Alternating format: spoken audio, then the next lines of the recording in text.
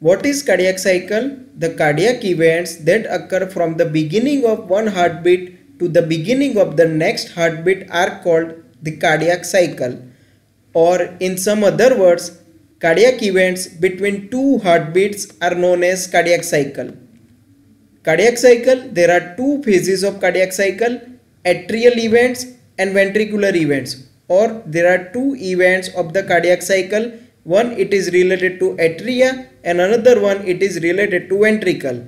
The total duration of one cardiac cycle it is 0.8 seconds. This 0.8 second divided into various atrial events and various ventricular events.